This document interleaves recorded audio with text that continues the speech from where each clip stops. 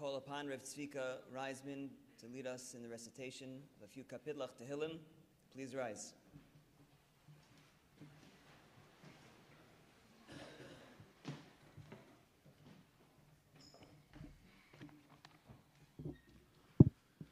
מזמור לדוד, הלינוי, מי יגור עליך, מי ישכון בקודשך. הולך תמים ופועל צדק, דובר אמת בלבבו. לא רגל על לשונו, לא עשה לרעהו, וחרפה לא נשא על קרבו. נבזור בעיניו נמאס, וסירי אדוני יכבד, נשבע להרע ולא ימיר. כספו לא נשא בשנשך, ושחד אנוכי לא לקח, עשו אלה לא ימות לעולם. מזמור לדוד אדוני רואי לא יחסור, בנוס דשא ירביצני, על מי מנוחס ינעלני. נפשני שובב, ינחני במעגלי צדק למען שמו, גם כי אלך בגיא צלמוות, לא ירא כי אתה עמדי. שבטך משענתך המה ינחמוני, תערוך לפני שולחן נגד צוררי. דישנת בשמן ראשי כסיר רוויה, אך טוב וחסד ירדפוני כימי חיי, ושבתי בבית אדוני לאורך ימים.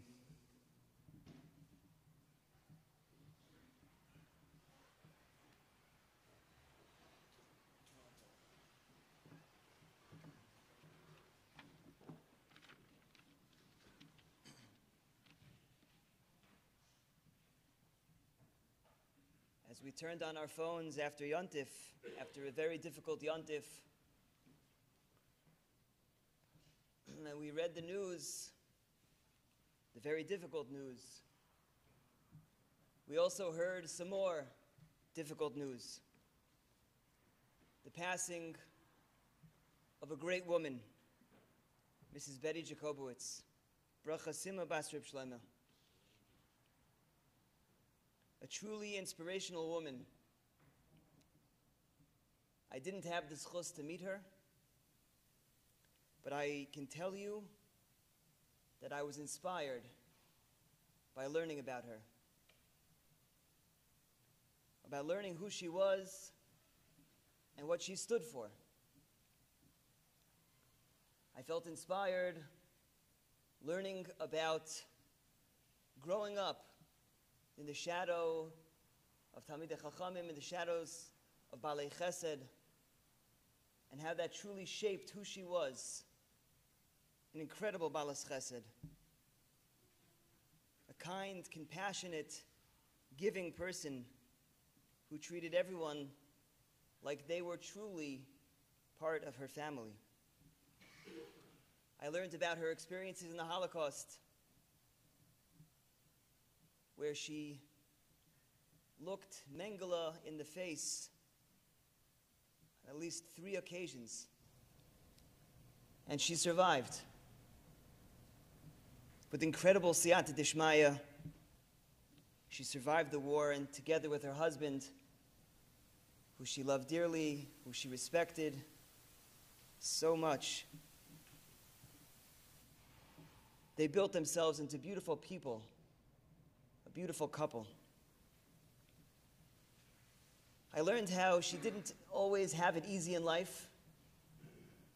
There were some hiccups along the road, but she never, ever allowed those difficulties, those challenges, and those obstacles to bring her down. Just the opposite. She used those as an opportunity to grow. Like royalty, she picked herself up and carried herself with such dignity and pride. I learned how she lived with a mission to live, a mission dedicated to the Jewish people, a mission to show Hitler Yamach Shemoy that Klal Yisrael is victorious, the Rebbeinu Shalom runs the world.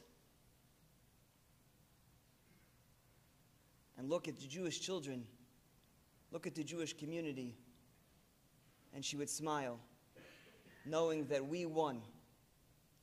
And she, together with her husband, took that mission very seriously. And they built schools, yeshivas. They built Jewish life in Los Angeles. A true role model for us all. A true matriarch. A true tzaddikus. She should be Malitzas Yosher for the entire community and, of course, the entire mishpacha. Bila hamavis lanetzach umocha Hashem Elokim dimam Yaakov Panim. Call upon Shlomo Einhorn to offer words of hesped.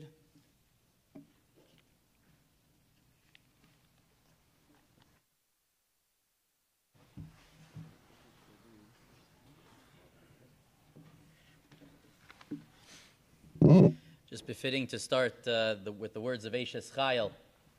Certainly my aunt Auntie Betty deserved those words, and they felt very appropriate. Eishes Chayil miyinsa v'rachach b'min michra b'atach b'olev b'ala v'shala lo yachzar g'mal t'tov v'lora kol yemei chaya darsha tzemer ufishtim v'tas v'chefetz kapei ha'isa kani asocher kamircha tavi lachma v'takam od laila v'titin terev leza v'chokl narseh zamos adevetika chayim mipri chapen atakarim Chagravos masnea v'tamad zaraseha tama kitov sachra lo yichbe b'layla nera yadeh shilcha v'kishar v'chapeh tamchu falech kapa varsaliani v'yadeh shilcha v'elon lo sir levesa mishala ki chol vesa levushanim marvadim asala sheish vargaman levusha noda b'sharim bala b'shifta im ziknei arts Sadin asa v'timkor v'chagor nasna l'krani oz v'hada levusha v'tischak liyom acharon pia poscha b'chachma v'toris chesed al shono tzafil lichas beisa v'lechem atzis lo sochel kamu neve ashrua ba'ala v'yalua rabba spanus asuchayel v'atalit al kulana sheker achein v'hevel yofi isha yirasa denai hiti salal tenula mi priyadeh v'yalua b'shari maseha. Where's Rabbi Krause to share a few words?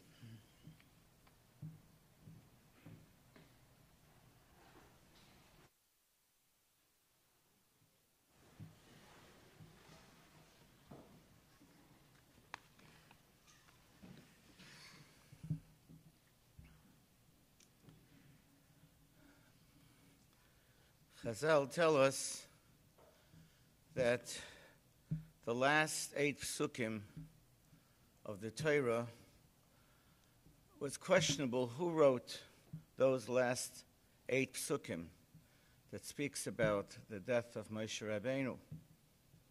How could Moshe Rabbeinu write about his death? So one opinion is that it was actually Yeshua. Another opinion is that Moshe Rabbeinu wrote it. HaKadosh Baruch Hu Koirei, HaKadosh Baruch Hu told him what to write. Moshe Koisev B'dema.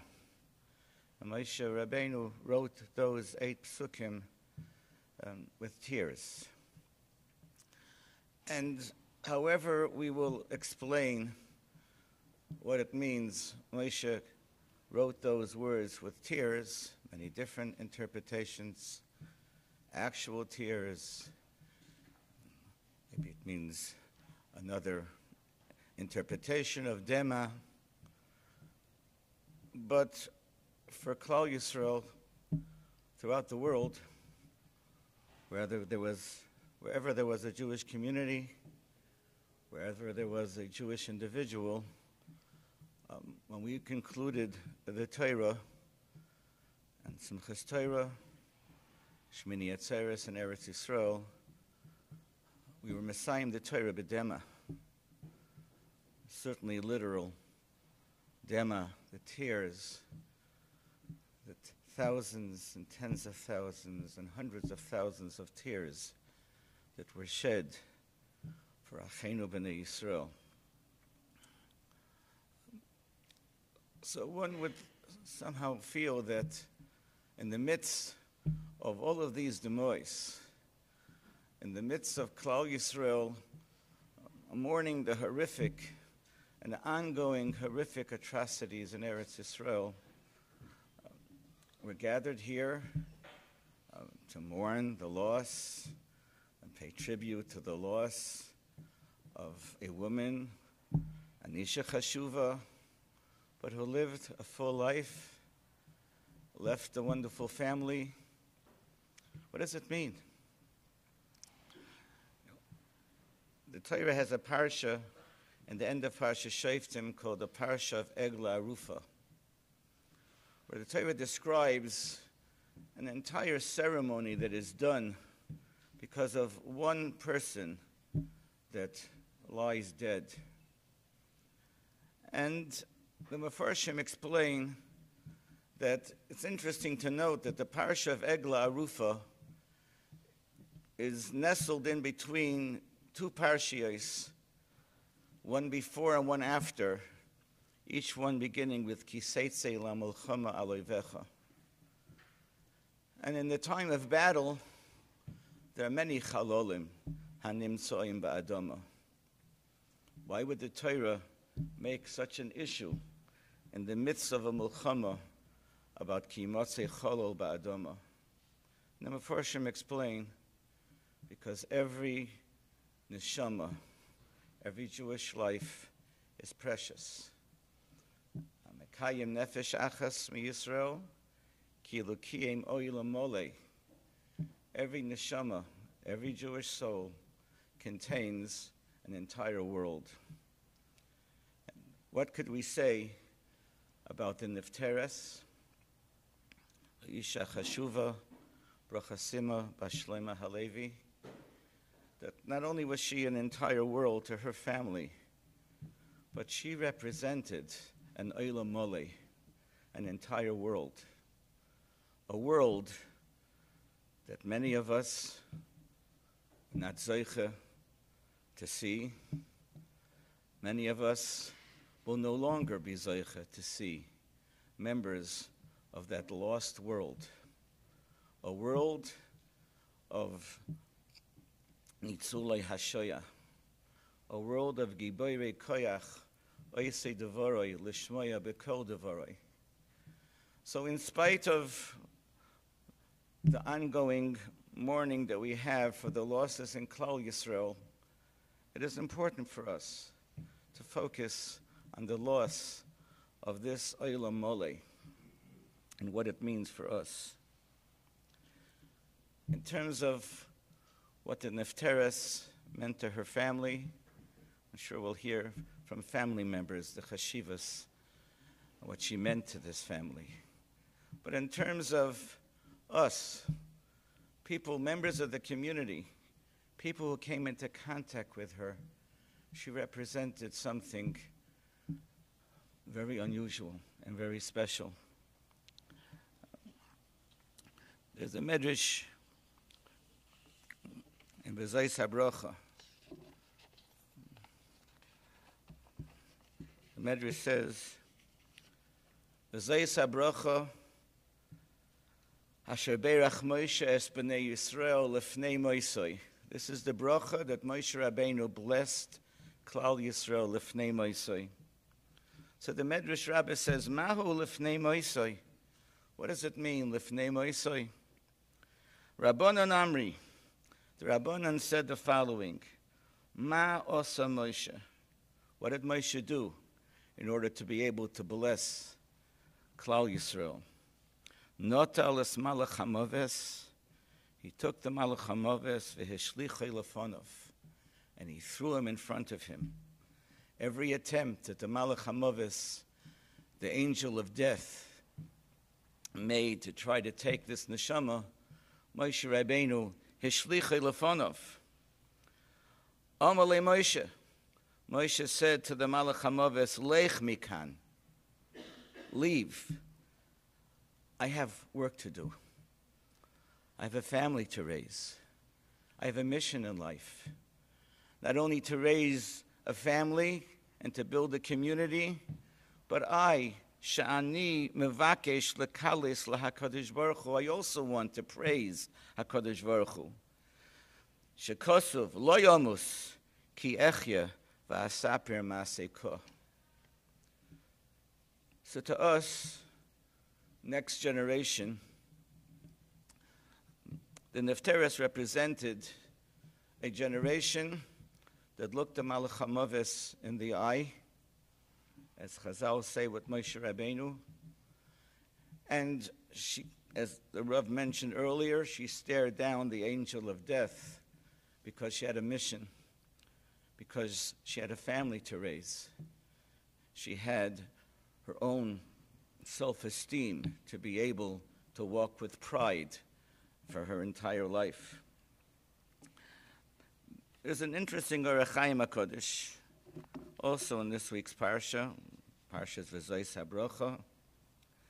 The Pasuk says, Vayifku b'nei Yisrael. When Moshe Rabbeinu passed away, B'nei Yisrael mourned the loss of Moshe Rabbeinu. We all know the Chazal, by Aaron ksiv, but by Aaron it says, Kol Beis Yisrael. All of Beis Yisrael mourned.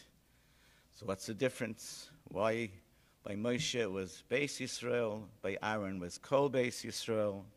So we're familiar with a number of explanations. One, Aaron was an Oyev Sholem, V'Roidev Sholem, and he was endeared by all of the people.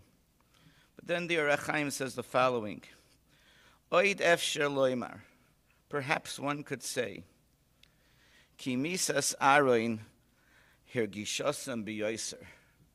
The death of Aaron rattled the people very much. Lefi, because shenistalku anani hakovit. With the death of Aaron HaKohen, they lost the clouds of glory. V'husar maschoisam, and their protection was removed from them.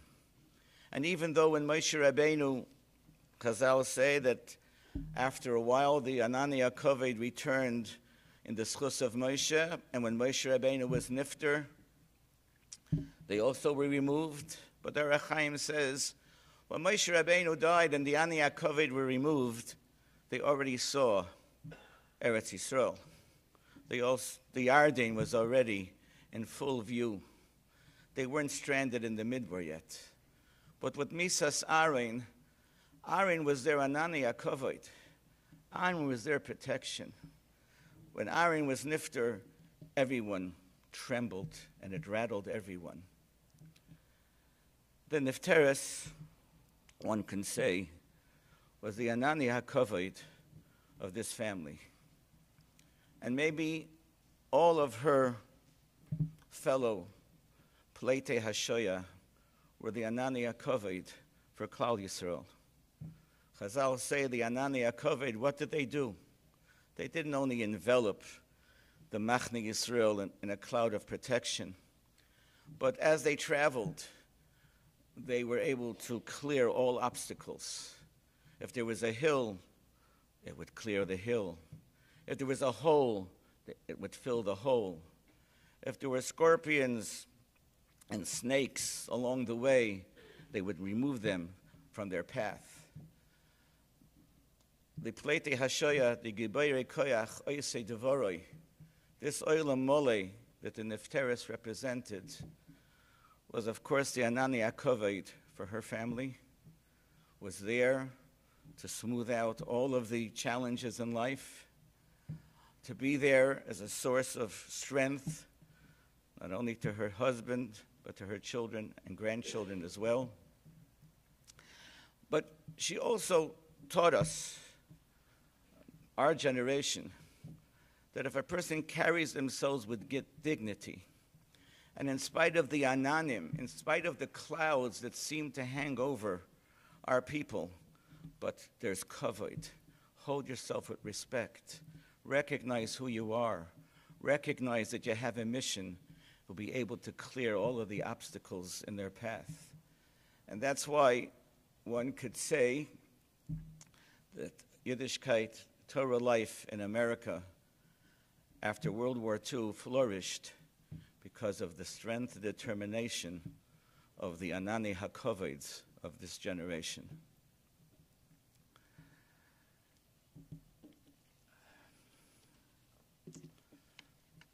Gemara D'Asra mentioned earlier that she always carried herself with dignity, with a manner of royalty, which was befitting someone that represented Anani HaKoved.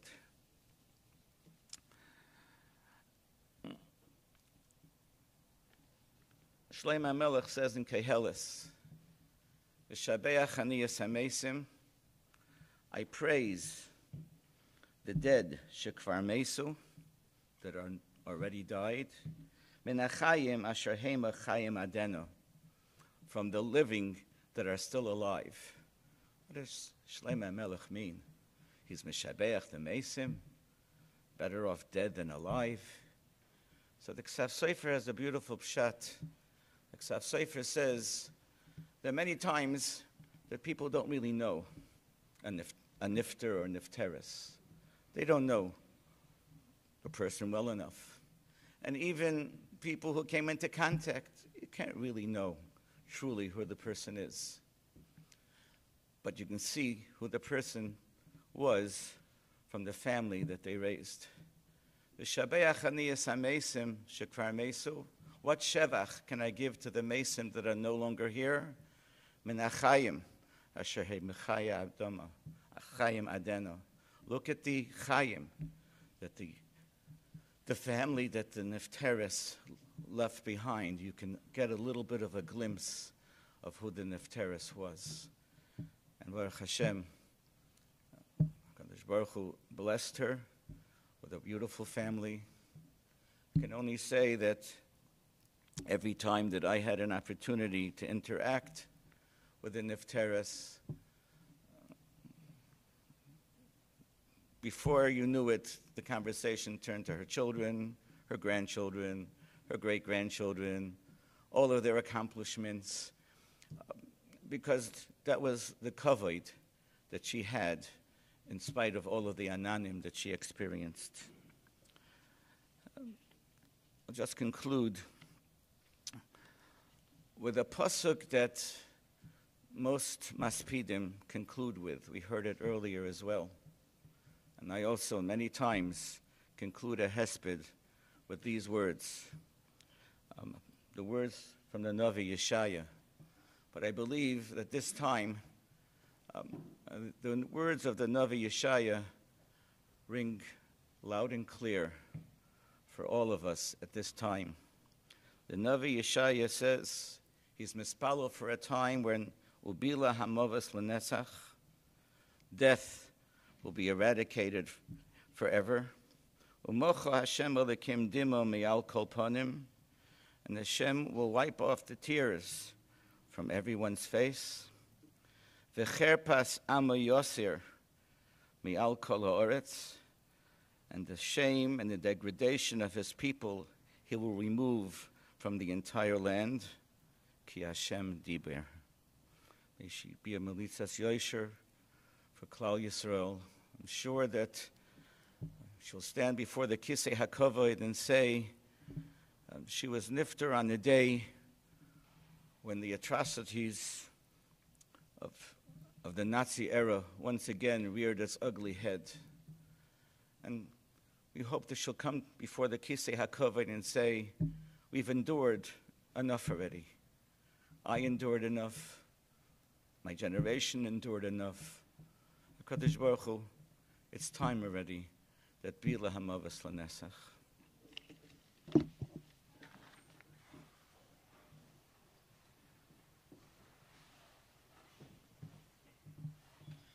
Ask Rabbi Klein to share a few words.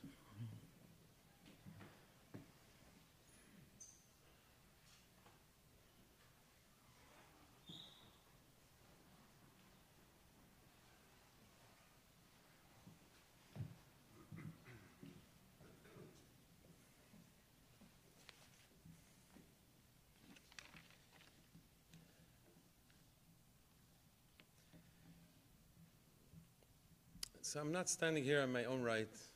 I'm here as shliach of my dear father-in-law, Rabbi Lowe, who couldn't come to the Levaya. He's not feeling well. I'm sure send him refuah shalema. He, as everyone knows, was very, very close in the family, Shver, Mashviger, going back Rabbi Isaacson, Rebbetzin Isaacson, and it's going back even before Rechasima. My Shviger is the same name. They're named after the same person. the Sigete Rebbetzin, the Atzachaim's Rebbetzin, it's Bracha Sima.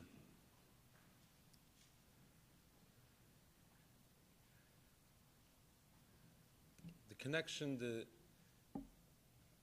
closeness of the families, the Jakobovits families, and my Schwer's family, the Low family, the Isaacson Mishpacha, is something that's indescribable. I want to know what is a real loyal friend, Gary, the Mishpacha,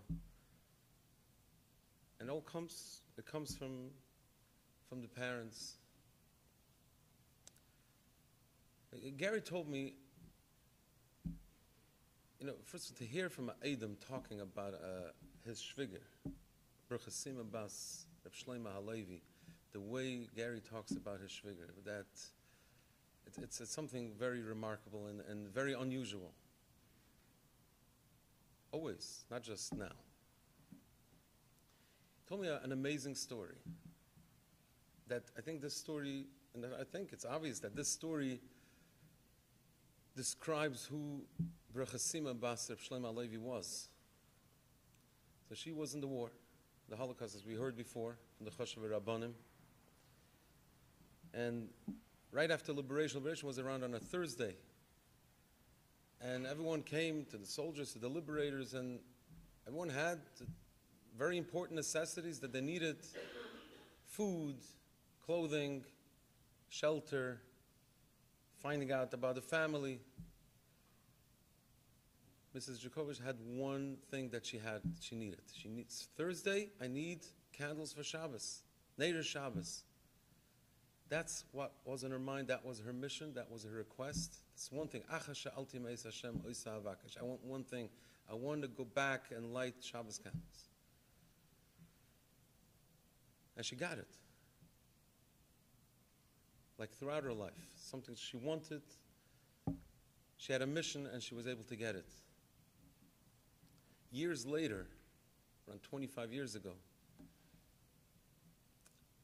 she was involved in a car accident and she was not in a good shape. Doctor said she's not going to be able to walk anymore. Of course, she was able to fight through that too, the Ananaya covered. That cloud, she also pushed through with covered, with dignity. But that came Thursday, came Friday, the accident happened on a Thursday, and she was in a lot of pain. She needed surgery. And they put her on morphine to take away, to give her a painkiller that shouldn't be in so much pain. And the doctor said that she'll be sleeping for a couple of days, till at least Sunday night. And then Friday afternoon, she woke up. Well, that wasn't planned. She woke up. She had a tube in her mouth. She wasn't able to talk. And she said something, and she needs something. She's asking for something, and they didn't understand what she wants. Till her Chushiva husband, Ishtike Gufay, when they say Ishtike Gufay, he knew what she wants, what she needs. She needs lecht for Shabbos. She needs candles to light the covered Shabbos Kodesh. In her matzav, in her states, under the strong doses of morphine and such pain, having a tube down the throat, what does she need? She wants candles to light Shabbos candles. Obviously, can't light candles in a hospital room, so Gary got some electric candles, she lit it, and he says to be able to see her saying something with her mouth, making the bracha. And right after that, she fell back to sleep for 30 hours or so till Sunday afternoon. This is who she was. And when I heard this story, it came to my mind, there's a pachadige story that in the ghetto, in the Kovna ghetto, all the ghettos, the way they did it, they took Yidden and they locked it up in a couple of blocks, took Yidden from a whole city, and they pushed them in, a couple of families in one house. So one of the houses in Kovna had a couple of families there. And then at one point, they used to do these akzias, the kinder akzias, Mach Shemam V'Zichram, that used to round up kids take them to the ninth fort, kill them al Kiddush Hashem. And a rumor went around in town that they're coming, a Kinderaktie is coming. So there's a father with an only child, a Ben Yochid, grabs his sons, trying to find somewhere, a place where he could hide the child to survive. Runs in the street, through the streets, trying to find a place to hide the child. But he was caught and was taken away from him. He comes back home. It's Friday afternoon. Home. Comes back to that apartment that several families were there, and he sees his wife preparing Shabbos candles. He goes over to the candles, he picks them up, and he throws them to the ground and says, "We're not lighting Shabbos candles." She realized right away what happened. Burst out crying. Puts herself together, picks up the candles, puts it in, lights, says the bracha, davens for her children. Next door was a great tzaddik, lived at the time, a great tzaddik, Reb Mordechai Pergamansky. So they said over this, what happened this Friday afternoon, they told it over to Reb Mordechai Pergamansky. So he said like this, what the father did is pure expression of Amunah. Knowing that the Rebbeinu Shalom does everything. Such an important, now especially this time. Who levada osav oisav yasal l'chal hamas. The Rebbeinu Shalom did this. It's not the Nazi, it's not the terrorist, it's the Rebbeinu Shalom allowing. The terrorist wants to kill us every minute. The Nazi wanted to kill us all the b'chol doiv emdim aleinu l'chal hasayin. It's the Rebbeinu Shalom that did it. And therefore I'm upset. That anger, that upsetness, that shows that the Rebbeinu Shalom is real. It's not just something that we say. It's the Rebbeinu Shalom and it's older Rebbeinu Shalom that allowed this to happen. It's just like a child is upset. Sometimes wants something and is asking the mother, and the mother doesn't want to give it to the child. The child gets angry, throws a tantrum. Because he knows, you could give it to me. Give it to me. Why don't you give it to me? So the father's anger is an expression of Amunah. He's then said the mother's level of Amunah is so high, I have no words to describe it. This lighting candles, not just another mitzvah. This is the expression of Amunah. This was Rachasima Bas Reb Shlomo Alevi, her steadfast Amunah, the rock solid Amunah. Gary told me that a couple of years later, during the riots, Rodney King riots, she was beaten, she was hit by someone hit her, beat her up. She was beaten badly, and she needed surgery. She was broken, dislocated shoulder and a broken jaw. And they were saying, the doctors were saying then also that she's not going to be able to lift her hands anymore. And she says, it's impossible. I have to lift my grandchildren. I have to lift up my grandchildren. And she pushed through that too. But at that time, when she was going through the surgeries and all the pain and she was over 70 at the time. And Gary said, it's not fair. Why is this happening to you? You don't deserve this. And she says, never say that. She told him that since the Milchama, every morning I wake up and I know everything that the only way I'm able to get out of bed is because I know everything that the Rebbeinu Shalom does is good.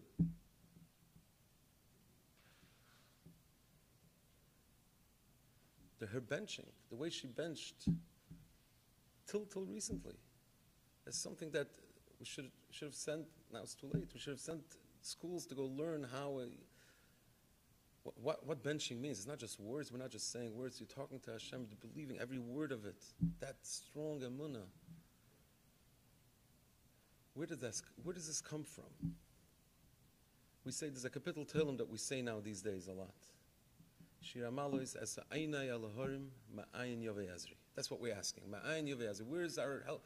Where is our salvation going to come from? Ma'ayin Yovei Ezri. And the answer is Ezri Me'im Hashem Oisei Shemayim V'Aretz. That emunah, that our help will come only from Hashem. But what is the Hagdama? Esa Ainai Alahorim. I'm going to look up at the mountains. What does that mean? Chazal tell us Esa Ainai Alahorim Al Tikra Alahorim Ela Alahorim. Where did she get that strong emunah? That all she's looking for is that lech, because that is Shabbos, that is the emunah. knowing that everything, no matter what she went through, she lost her mishpacha, she lost 9 siblings, she lost her father, she lost her mother in the Milchama. No, saying after that everything the Banshim does to me is good. To being in that age, going through all these pain and all that, and to say, don't say I don't deserve it because the Banshim does, everything the Banshim does is good. Where did she get that? Esa Eina Elohirim, she was so connected to her parents, to her very heilige chashuv father, Shlomo Wiesel. Shlomo Wiesel was a Yid, was a Talmud Muvik of the Atzechaim, the brother of the Satmarov, the Devriyel, the older brother of the Devriyel of the Satmarov. The Atzechaim was a Talmud Muvik, was connected, Mekusher with him in such a strong way that after the Atzechaim was nifter, and then his wife was nifter, he named his child Bracha Sima after the Rebbetzin, the Sigurd Rebbetzin. He used to come, when he lived in a town not far from Sigurd, he used to come at least once a month to come to the Rebbe and to learn with him and to talk to him and to connect to him. And there was one time, it had passed, more than 30 days passed, and it didn't make it, couldn't come. Wasn't able to come, couldn't get around to it. And I went to sleep, and then he has a dream that Chatzchaim was still alive, comes to him and says, Shlomo, I'm waiting for you. I need you. He wakes up. Could have said, it's a dream. Okay, go back to sleep, turn around. No, the Rebbe's calling me, middle of the night, gets up, takes his wagon car, whatever he had, whatever means of travel, rides into Sigurd, the middle of the night, comes to the Sigurd's house, the Atzechaim's house. He sees the light is still on, the lechtel is still on, knocks on the door. And Atzechaim observes, Shlomo, I'm waiting for you. That was that chinuch, that connection to Gedolei Yisrael. And then later when she and her husband, the Eishes Chayil that she was, going with him to work, supporting him in everything that he was doing. But living with her parents, she always used to say, Tate, my mommy is so proud of me. Well, I'm so proud of my children, K'nainar, because you know, Azor B'Ner, the Gemara Zogt, if someone is Zor B'Ner, and Ner Shabbos doesn't just mean lighting the Ner, but lighting the Ner the way Baruch Hashem Bas Reb Shlomo lit the Ner, with that Amunah, with that connection, and lighting up the house with the Amunah of the Rebbeinu Shalom. Someone is Megadol a house, brings in that kind of light in a house, is Havel Leibonim Talmid Chacham, has good children. There's a wonder why her father and mother, his Tati and Mami, were so proud of her children. She was bringing the Messiah, she was bringing that light that she took from her parents, and she brought it in here in LA, and lit up her house here in LA, with that clear amunah, with that strong, that mission of bringing in light of the Rebbeinu Shalom into this world.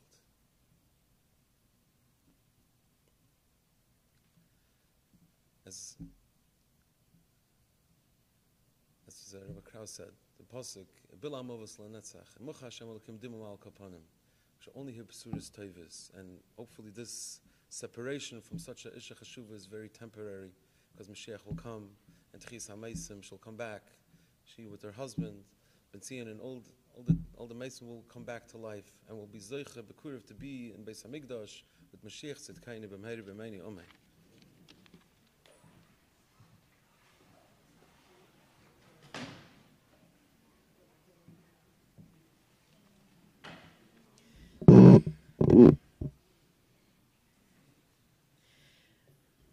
I didn't speak earlier when Rabbi Siegelman called me up. I wanted to be Mekayim what the Marad Asra said by saying Eshes Chayil, by saying words, but I wanted to speak at this spot because it was important to me and to the family as well that I'm here as a family member. I'm here as a member of the family. My first name, of course, being Shlomo, and we're going to hear a few minutes from Stephen Shlomo. We both carry the name of Reb Shlomo Wiesel. And the second you got up, I was hoping that story would be told because that story is our achrayas of making sure that light of the Atzechayim stays on in each our own ways. And in many ways, as Antibedi would always insist that that light which could represent so much. Rabbi Krauss mentioned that you see her children and grandchildren, you understand a little bit of who she is. I say you see her grandchildren and you see their smiles and you understand everything of who she was. Everything. Each one of her grandchildren are utter gems.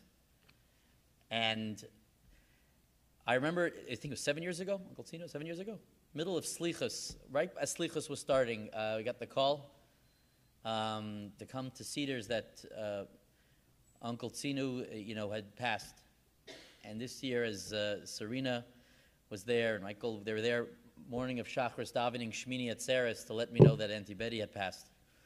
Which was interesting, the only two times that around Tfilas that I remember that anybody had come to me, that someone had passed, and it's both of them. They were so tied to each other in that way that the Yom Narayim season began and ended with them together. Auntie Betty came to America leaving war, and there's something so poignant in the fact that she's going back to Eretz Yisrael now, going back that way in a time of war. Uncle Tzinu would have picked up his bags and gone right away back to Israel to support soldiers, which meant so much to him, so much of who he was. And Auntie Betty would have packed her bags and gone along with him to support her husband, because that's who she was. This was a remarkable human being. This was someone that I had to explain to my younger children, it's not your grandmother. I had to explain to them how this works, because they didn't understand how someone could be that age and so close to them and not be their grandmother. We try, when we have Espedim, to take things that we could take away with us. We talked about lighting Shabbos candles. But what stands out for me and my family is really the Hachnasas Orchim. The way she was whenever we came over, when anybody walked in the door. Everybody has their Yom Tov that's theirs, and just for me and Auntie Betty, it was Purim. To see the way she carried herself, to see the way she made sure you sat down. It wasn't a shalach manas and run. You were expected to sit down. There's going to be food put out. Us and the kids already knew where the not-so-secret candy drawer was that the others didn't seem to know. And she would make sure that you felt at home. And then there was also Bikur Cholim. Our family has such hakaras hatov in the Bikur Cholim that she did for her family, to come spend time with my grandmother in her last few years, when my grandmother wasn't aware necessarily of who was there, but to come visit her, to push herself to be there Shabbos after Shabbos, to say hello, and then even to visit my mother. She lived for many years, to be well, to visit my mother 4 weeks ago, to come over to her house, to visit my mother and to smile with her and to sit with her. And Betty was a remarkable human being, a remarkable person. They say that for that generation, Hitler, Yamach Shemo, made many of the Shidduchim. Because of that, the next generation saw what it meant to be loyal to your spouse, responsibility, achrayas, dedication. But sometimes the match wasn't perfect. But by these two, that wasn't the case. Hitler had no hand in this. He didn't come anywhere near the two of them. Because you could tell the second they were with each other, the room lit up. I remember my wife and I, when we first got married, we looked at them as sort of a model of what it means to live together into old age. How he would stand up the minute Auntie Betty walked in the room and vice versa. This was such an example for everyone who knew them.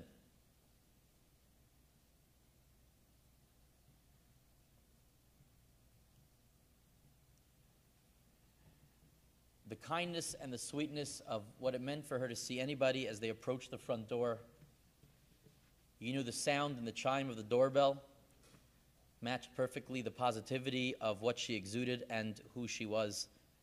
She is the last remaining survivor of the Wiesel family. 13, I believe it's 13 children. I don't know if we have the 13 children they had, and she was the last. And we don't know why HaKadosh Baruch Hu decides who's going to survive last and how long they're going to survive, but you have to assume that it was her love and her positivity that pushed her beyond the years that she was initially given.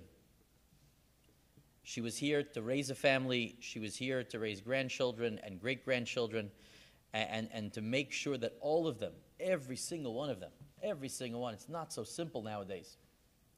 We're following in the path of Torah, following in the path of supporting Eretz Yisrael, following in a path that would inspire, each and every one of them would inspire all of us. And that's her legacy. This is not by any means a farewell. Ramosha Feinstein writes that why do you have the minhag of putting a rock on a matzeva? He says that he heard once, Ramosha writes, he heard once because some people think that when you see the matzeva's from tzivis, it's stuck, it's affixed. And we're building, we're adding on it, there's more and more, it continues. And Tibet's story is going to fan out in so many amazing directions, with each tale yet to be told. So it is a great schus to have been given this privilege to be masped and Tibeti and to hear the great words of some of the Rabbanim here today, and to give this kavod acharon. I remember when I was speaking at, it was a cousin's event, and she started laughing, and I wasn't one of the jokes I had used yet, and I wanted to find out what she was smiling about, and she said that she had told someone near her that that's my nephew, and that her father, Shlomo Wiesel, would have been proud. And I want everyone to know here that that was my great aunt. And Shlomo Wiesel would have been tremendously proud to see what an amazing, amazing woman she was. Amazing. And may it be an example to everyone in this community. We call up Stephen Shlomo, also named after Shlomo Wiesel.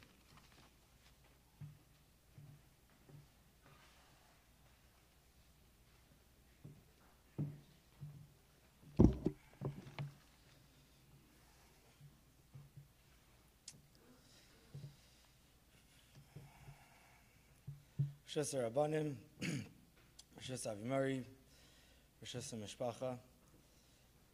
The Rabbanim have spoken beautifully tonight about Grandma, said so many amazing things. Many things I may repeat, ask for your forgiveness. But really, I'm not here to describe Grandma. I think Grandma was beyond words. You had to experience Grandma to know Grandma. But I can give you the perspective of the grandchildren. Thank God I was able to contact all of our relatives, all the grandchildren, and we were able to put something together to describe how we saw our grandmother. Wanted to start with the story in Shoftim when Shimshon travels with his parents down to Timnah. And it's a famous story. He sees a lion, he sees an Ari, and he attacks the Ari. The pasuk says, "Vatitzach alav ruach Hashem, vayishasehu kishasa akadim u'ma ein biyadai." There was this ruach Hashem upon him. He tears apart the lion. Pasuk tells us, "Umuma ein biyadai." He had no weapon. He had nothing with him. He didn't tell his parents, and Mefarshim explained that they had walked a different direction. He was a Nazir, so he couldn't go through the vineyards. No one knew what he did. A few days later, he returns, and what does he see? A miracle. There's an adas devarim b'kviyas ha'aryeh udvash. There's honey inside, growing inside the lion. He then proceeds to go to the city. He proposes this amazing riddle.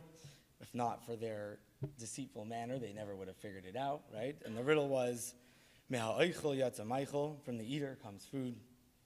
Me'az yatsa masak, and from the strength, comes sweetness. Then, when they do figure out the riddle, their answer is very interesting.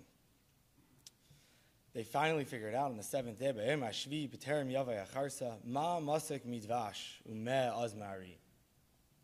What is it that is sweeter than honey, and what is it that is stronger than a lion?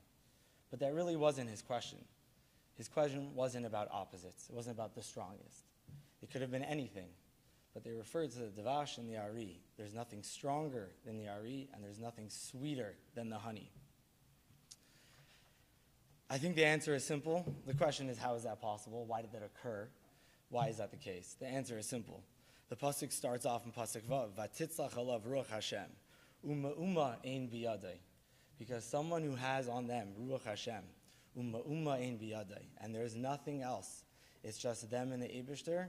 The result is masuk midvash and az me'ari. You get the strength of a lion coupled with the dvash, the sweetness. We spoke a little bit about what Grandma went through in Auschwitz. I'd like to add a little bit to that. But the point being that only Grandma's situation, only someone who has the situation that Shimshon had. There was nothing else. There was no distraction. There was nothing else to rely on. There was no government to back them. There was just Grandma and her Ne'er Shabbos. There was just grandma and her Yiddishkeit. And from that comes an unbelievable balance of strength and sweetness. The strength we heard a lot about tonight, the physical strength through all of her incidents starting in the war, which of course all came from her upbringing, Teresev, with the Hasidim of the Atzei Chaim, with the Shlomo Wiesel, going through her experience in Auschwitz, where she tried to run across. She was stuck in the line. Just to elaborate a little bit, she was stuck in the line. She was on the left side because her mother was holding her sister's child. Her sister was standing there, her niece was there, her mother was there, and she wanted to stand by their side. But she really was not of that age. She was a young teenager. She could have worked. But she wanted to stay with her mother, her niece, her sister. Finally, her mother pushed her across the line. Man Kind, you have to go. She goes once, the Gestapo grabs her and brings her back. She goes back to her mother. Her mother says, you have to go again. She goes again. Gestapo grabs her and brings her back. Finally, the third time, the Gestapo whips her to the ground and starts to beat her. Because chas v'shalom, how could she disobey? And then all the way from the back, Mengele screams, "Lo zi sein ger gefluchtene Yiddische Mädchen." Let this dirty, cursed girl go. The Jewish girl, the one that's worth nothing, let her go. What did Grandma do with that? What did the Uz of the Ari, the strength of the lion? She didn't throw her Ner Shabbos in the ground. She reacted with strength. When it came Yom Kippur that year, and they made a feast in the camps, and they enticed all the Yidden to break their fasts, she refused her food. She was told that now because she refused her food, she wouldn't get food for another month. That was the Uz. That was the strength that only in Me'uma in Biyadai, only when there's nothing else, when there's just the Ruach Hashem, the strength of the Eishes Chayil comes out. She returned to Los Angeles. She had her struggles here. She had the car accident. Once again, she showed her closest to the Eibusher. She awoke to light her candles. What was unbelievable about this Uz, it wasn't bitter. It wasn't angry. It was dvash. It was sweet. It was with dignity. It was with pride. My brother Michael once asked her years ago. I remember sitting there, and Michael said, "Grandma, how do you do this? You've gone through so much pain. Baruch Hashem, you have children, you have einiklach, ear einiklach, but there's so much pain. You wake up every day and you feel your shoulders in pain, your knees are in pain, and you're reminded of what you went through in the camps and after the camps." She couldn't even understand the question. The Eibishter is the Eibishter. The Eibishter is Nargut. That's it. There's only good. The Eibishter only provides us with the best. And we have to live with that every single day. Wake up with that strength and make it dvash and make it sweet. And Grandma did. She got up every single day, got dressed like she was going to a wedding, no matter how long it took, no matter how many people were waiting in the car. She could have been going to a chumash party, a siddur party, a siyum, a graduation. It doesn't matter. She always looked the same, just in case we had to stop at a wedding on the way. But what's amazing about her pride coming out of the war, as the Rabbanan mentioned, was that she held on to this Yiddishkeit as her pride. We would walk through the streets. Rabbi Einhorn mentioned that we used to walk together to Auntie Toby every Shabbos, and then we'd come back to Grandma's house for some fresh fruit with Grandma. But on that walk to Auntie Toby, she stopped every little child, every mother pushing a double stroller, and smiled at them and said, "This is what Hitler didn't want, and this is what we got." What was important to her was to continue generations and generations of Yiddishkeit, of Ehrlichkeit, of Frumkeit, of Hasidim, of Atzei Chaim Hasidim. We all have the Atzei Chaim on our shelves. Chas v'shulam, you can't move into the house until there's an Atzei Chaim on the shelf. And that was Grandma's pride. That was her strength coming out of the war, was to see every shul open up, every mikveh open up, and Grandpa with his tzedakah to aid these different endeavors. As grandchildren, we really got to experience the Masuk Midvash. As much as every Yingala on the street experienced it, we got it 10x. There was never pressure. There was never any strings attached. There was only unconditional love, the desire to form a relationship, time spent together. She didn't demand that anyone come to her house on Shabbos afternoon. But we knew that was the place to be, with Grandpa's jokes, singing Chai Hashem, singing with Grandma. Grandma was very makar that we all sing with Grandpa. If we weren't singing, we got the finger. We had to sing. It was very important to us to spend time with our grandparents because that was the happiest place on earth. To sit down on the carpet when you're 8 years old and your grandmother's in her late 70s and she says, let's play Rummy Cub. That's special. That's something that you can't recreate. That's something that you remember forever and ever. When the times we used to sleep there for Shabbos, I vividly remember having nightmares, going to Grandma's room and her bringing me into her bed. She had the cool beds, right, like the hospital beds. We always enjoyed that. But remember her always being the grandmother, no matter the age, no matter how many painkillers were in her system, no matter how little sleep she got that night, she was always up for a journey, anything to be with her children and grandchildren. There was a pinnacle. There was the highest point of Grandma's Masak Midvash, and that was her relationship with Grandpa. Anyone who's driven down Alta Vista has seen Grandma and Grandpa walking, and there was only one way they would walk, and that was holding hands. Even at the end, when Grandpa was in his wheelchair, Grandma would walk beside him. There was not enough room on the sidewalk, but she made room, and she would hold Sinu's hand as they walked down the street, because Grandma's life was devoted to Grandpa, to the point that it was very difficult for Grandpa to work from home. I remember sitting in Grandpa's office to see him at work, and every few minutes, Sinu, you must be hungry. Sinu, you must need more cranberry juice. And every time, Baruch Chu, I'm okay, Baruch Chu. By the time we left his office, I kid you not, there would be 3 or 4 glasses of cranberry juice full. Grandpa didn't touch that. She was worried maybe the first one didn't taste good. So she brought another and another and another until he drank. Everything in that house was love and happiness and relationship. When we would ask Grandma, what was the secret sauce? How did you and Grandpa develop this relationship? There were 3 words. You can shake any of the grandchildren in the middle of the night and ask them, what was Grandma and Grandpa's relationship? They'll tell you. Love, honor, respect. Those were the 3 things that made their relationship what it was. Always, no matter what, Grandma and Grandpa looked at each other on any given Tuesday like a chas and kala look at each other at a badekin. And that was real, and that was continuous till the day Grandpa left. And since the time Grandpa left, if you ask Grandma, how are you doing? The answer was, as well as I can do without my hubby. How great can I do without my hubby? It is what it is. She put on a smile, she pushed forward, she spent time with the grandkids and the great-grandkids. But when Grandpa left, there was a part of her that left because she was so connected to the Eibishter. She was so connected to Grandpa. Everything about her life was focused on Grandpa's happiness and Grandpa's well-being. It hurt her terribly to see Grandpa in the hospital, even though she was the one who had spent years and years in the hospital with her tragedies. But for her to see her husband suffering, that was much worse. I want to take this opportunity to thank all the caretakers throughout the years. Daisy, Mickey, who both helped Grandma for over 20 years. Luella, Patty, Carmen, Grandma's doctor for over 25 years, Dr. Frosch. All of you treated Grandma with the utmost respect, the utmost love. She knew it. She knows it now. She's praying on your behalf, and we appreciate all that you've done for our family. Once we're discussing services for our grandmother, people who devoted their lives to our grandmother, I'd like to quickly thank, on behalf of all the grandchildren, my mother and my Aunt Mira, for every day of their adult life that they spent thinking and acting and doing all that was necessary for Grandma and Grandpa to make every appointment, medical or cosmetic. Every Shabbos Suda, the Zephrins were with the Jakobovitzes. I don't know if the Zephrins ever had Sudas with anyone else in the community. It was always Grandma and Grandpa, always.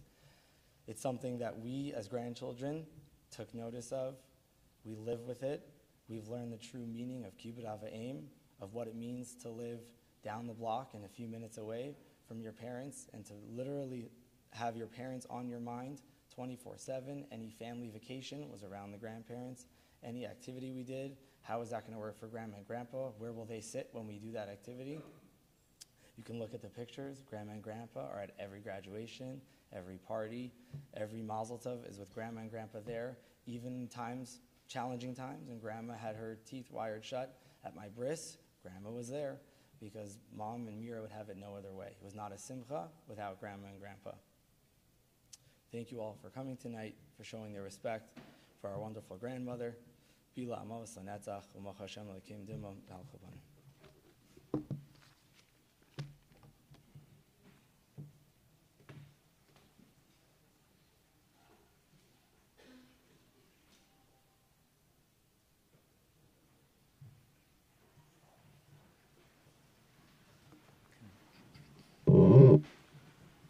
All right.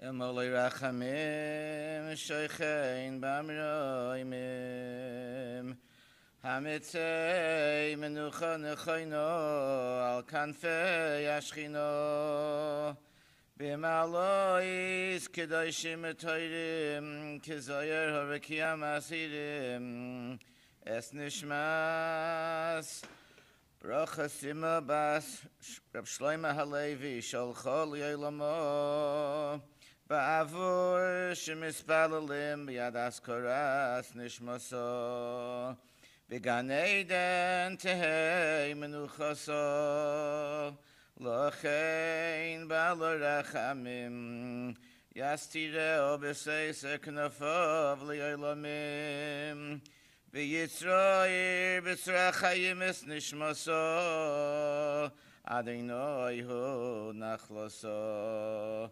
B'Sanuach Al Mishkavo B'Shalom V'Noimar Amen.